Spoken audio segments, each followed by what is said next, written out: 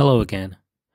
The US thought they could stop China's semiconductor industry with sanctions, but China just made a game-changing breakthrough in EUV lithography, and it's about to rewrite the rules of the global chip race.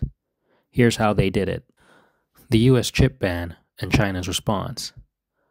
For years, the US has used sanctions to block China's access to advanced semiconductor technology, including EUV lithography machines from Dutch firm ASML. But China isn't waiting around. Instead, they're pioneering their own path. Recently, a team from the Harbin Institute of Technology won first prize at the Harbin Provincial Innovation Achievement Transformation Competition for their groundbreaking EUV light source project. This isn't just a win for China. It's a direct challenge to US dominance in the chip industry. The breakthrough: discharge plasma EUV light source. So what's the big deal? The Harbin team, led by Professor Zhao Yongpeng, developed a discharge plasma EUV light source that's completely different from Western methods. Here's why it's revolutionary. High energy efficiency. It converts electrical energy directly into plasma, making it more efficient than ASML's laser-produced plasma (LPP) method. Low cost. The technology is simpler and cheaper to produce, breaking the monopoly of extensive EUV machines. Compact size.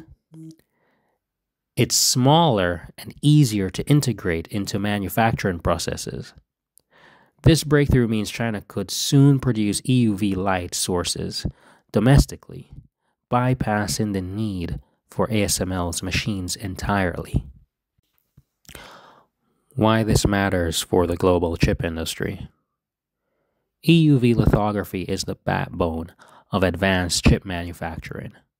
Without it, producing chips smaller than 7 nanometers is impossible. Right now, ASML is the only company in the world that can make EUV machines, but China's breakthrough could change that.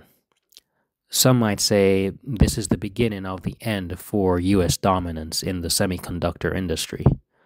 With China now developing its own DUV lithography machines and filing patents for EUV technology, they're on track to produce every chip the US can, and more.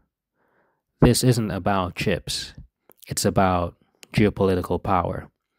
With this technology, China could break US sanctions.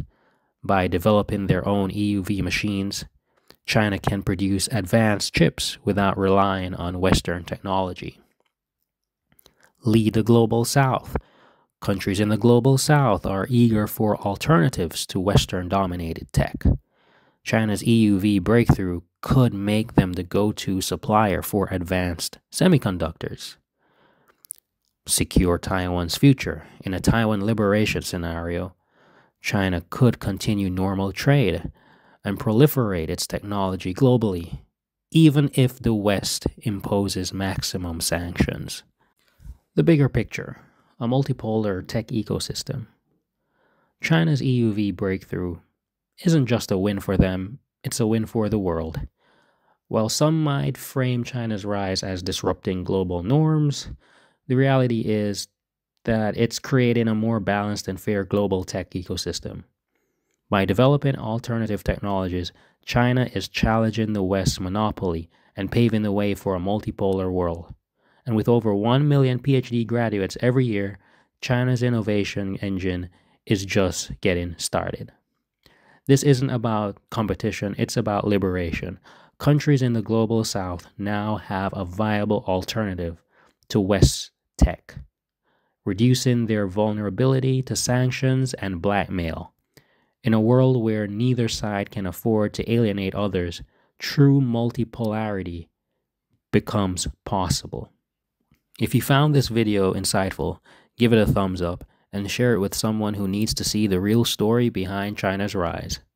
Don't forget to subscribe to Global Impulse for more fact-based insights into Asia's rise. Let me know in the comments, what do you think about China's EUV breakthrough?